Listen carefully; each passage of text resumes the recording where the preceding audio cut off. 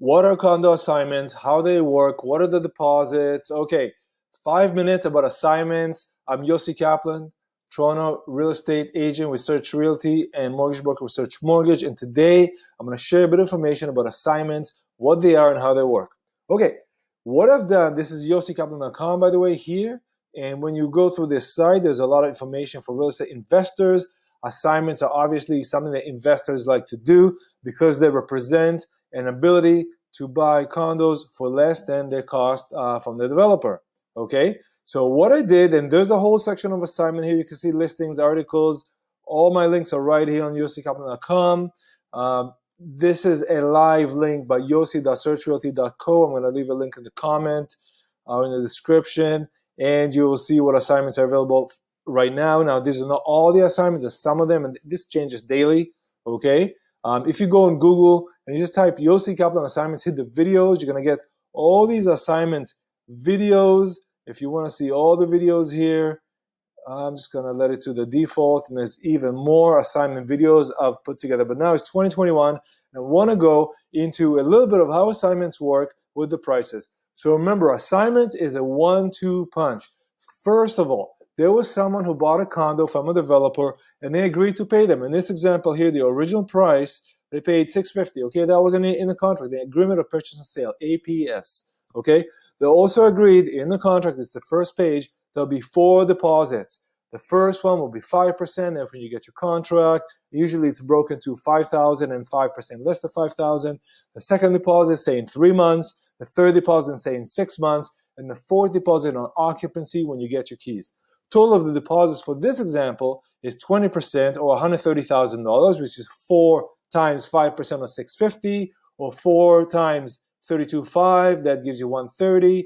And the mortgage amount, the remaining funds, which are from the original price less the deposit, are $520, which is 80% of $650. $650 less $130 is $520. Okay, so far so good. Now I'm doing this a little quickly. If you have questions, put them in the comments or send me an email. I will respond to you.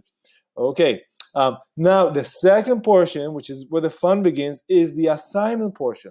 So the original person that bought the $650,000 unit now wants to flip it for whatever reason, and they put it up and they found, maybe with Yossi Kaplan, your real estate your real estate agent, or maybe with another agent or their own, doesn't matter, but they found a buyer that would pay $750,000 for this $650 unit.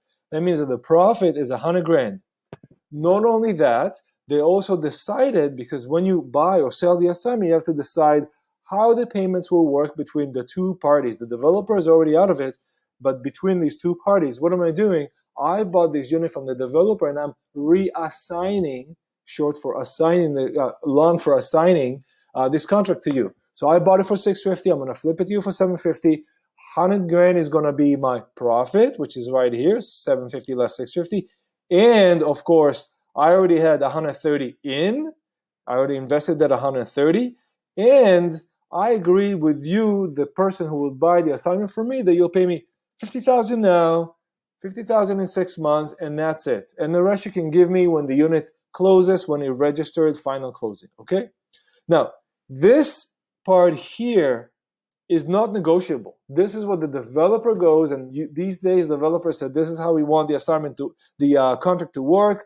If you want to buy it, this is the deposit schedule, take it or leave it. Okay, when it comes to assignment, there's a bit more negotiation because the seller of the assignment is not a developer. They don't have that power anymore. So sometimes they will agree to a different price, they will agree to various deposit schedules, and that all is done in the process of negotiating for the assignments, okay? Every assignment is different. None of them are the same. Maybe they decided for $150,000 here. Anything could happen with the assignments, okay? But I need you to know this. This is very important because that really explains how the deposits work. And that's really just tip of the iceberg. Of course, you have other expenses, rebates, legals, closing costs, land transfer tax, HST rebate, developer rebates and promotion, all these things coming into consideration for the price of the assignment and how these deposits would work.